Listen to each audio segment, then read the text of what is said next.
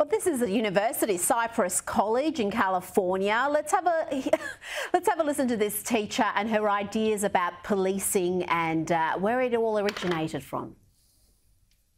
Honestly, the whole reason police, I mean, it is systemic. The issue is systemic because the whole reason we have police departments in the first place, where did it stem from? What's our history? Going back to what Jeremy was talking about, what does it stem from? It stems from people in the South wanting to capture runaway slaves.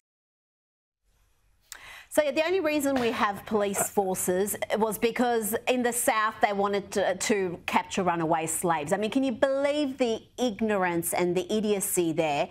And the poor student who was putting forward some very rational thoughts about not all police are bad. A lot of them put their lives on the line to help the community and to come to your rescue at times of peril.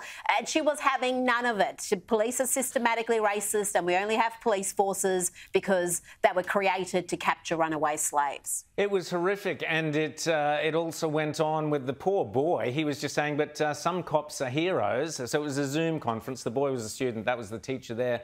And Rita and James, the poor kid was basically told, no, you're not allowed to say that even a single cop is a hero. It's extraordinary.